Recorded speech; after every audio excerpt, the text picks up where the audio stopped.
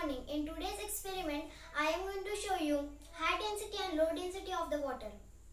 For that, I have taken two plastic jars or you can take glasses and two lemons.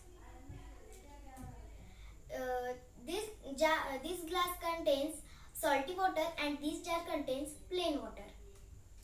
Then I drop this lemon in the water. What happens?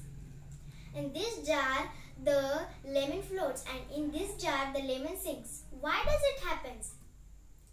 Because of the high density the lemon floats and because of the low density the lemon sinks. I hope you must have understood this experiment and do not forget to subscribe, like and share our channel. Thank you.